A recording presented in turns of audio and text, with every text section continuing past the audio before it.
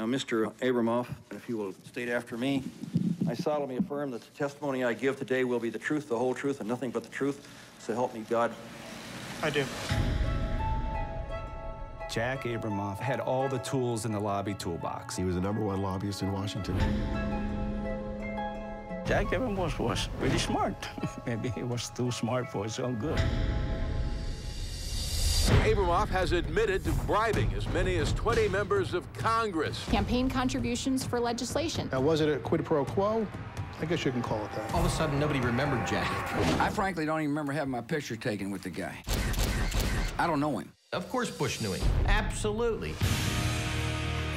Native American game is an $18 billion industry. These D.C. lobbyists were hired, and the looting of the tribal treasury soon followed. Abramoff loved email. You referred to tribes as morons, stupid idiots, monkeys, effing troglodytes. Page after page after page. All the freedom fighters got together in Angola, of all places. We are genuine freedom fighters. Jack always bragged about having mob ties.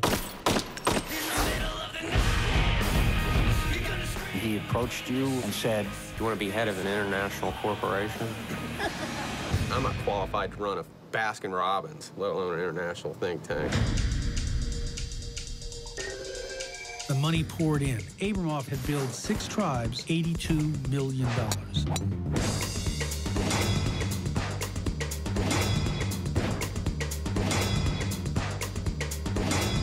He was the money guy. It's another day at the office.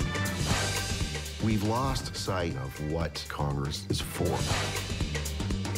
People are willing to risk their careers for $25,000 or a golf trip. Abramoff couldn't have flourished if this system itself was not corrupt.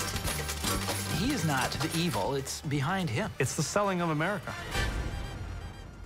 The Abramoff crisis, hell, that was just the beginning.